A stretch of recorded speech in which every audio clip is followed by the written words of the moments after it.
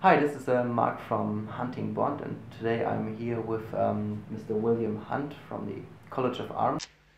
Came across a letter from Gebruder Gumboldt, solicitors in Switzerland, to a certain Count Balthasar de Beauchamp. Your house was involved in the filming process in this way that they gave advisory to how to be correct and precise with the arms. Yes, and they wanted to film it all here, and then they found that the distances were such that they couldn't manage to do the filming they wanted, and so when you look at the film, Bond crossing the courtyard out there is genuine, but they had to reconstruct the Air Marshal's Court and the record room in the studio.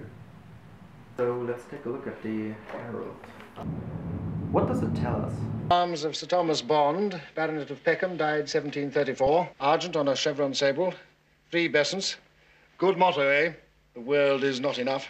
Taking this book, this is extinct and dormant baronetcies, and there we have those same arms, and I've checked with the records. It is a white background with 3 gold, they're called besants, on a black chevron.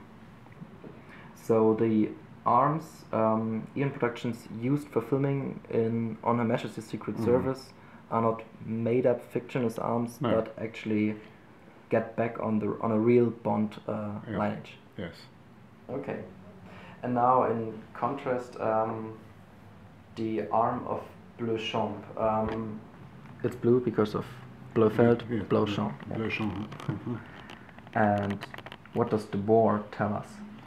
I think it's just a fierce creature, and it has allusions to being a swine, which is a not very nice expression.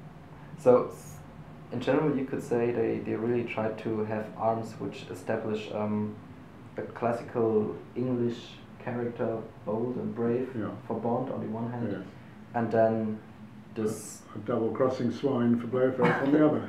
Such simple. Take more than cutting off your earlobes, Blofeld, to turn you into a count.